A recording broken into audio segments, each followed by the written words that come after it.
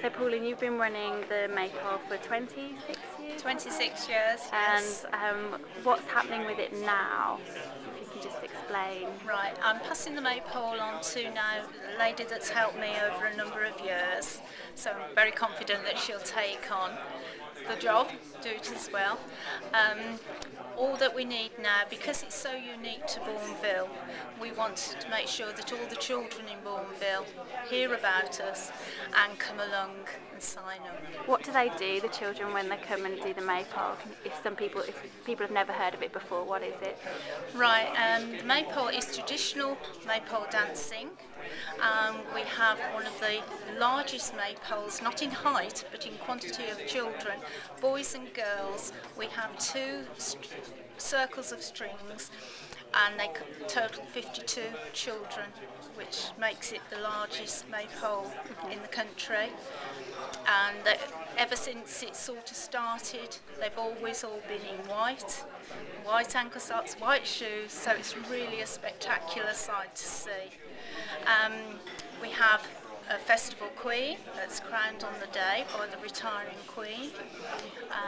They have what we call train bearers who hold their cloaks, and they're in a lovely bright red. And then we have heralds to announce their arrival, and we have a crown bearer in blue, so that offsets all the different colours. And then the strings are all just lots of different colours. And have you seen a drop in the number of children wanting to get involved? Unfortunately, yes. We only practice once a week. They will do for half an hour, and then when we go outside in June, they'll practice for an hour twice a week. But unfortunately, I think it's today's age where there's lots of activities after school, and to take another hour out of the day, I think that's sort of the decline that's coming in at the moment. And you're passing it on to Sue Walsh now. Yes. What do you hope that she's going to do with the Maypole? Well, I'm hoping that she will get the same support that I've got, and perhaps even more, that, you know, we'll get a lot more coming along. How do you think we can encourage more children to get involved? Well, we do lots of advertising, and this year we're actually we're sending a representative to the school and just go through exactly what's going to happen. And we have got a little short video that we can show, and sort of, like people say, well, what do you do at the Maypole? And we can show them, and it's open to boys and girls. Brilliant. You know, so when you're going to be starting looking for children to get involved?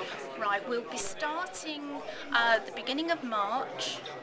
We'll have what we call registration, and then that will go right through up until practicing. As I said, it's half an hour once a week, and till we go outside in June, and it's always the last Saturday in June that we do the Maypole. What do you think the children who do get involved get out of the day?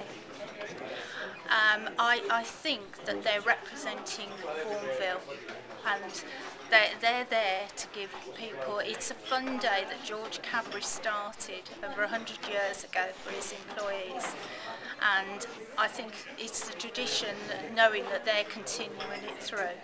Like for myself, I was in the Maypole, went all the way through, Festival Queen, and then my children took part in it, and my grandchildren have been in it, and it's just something that you can talk about.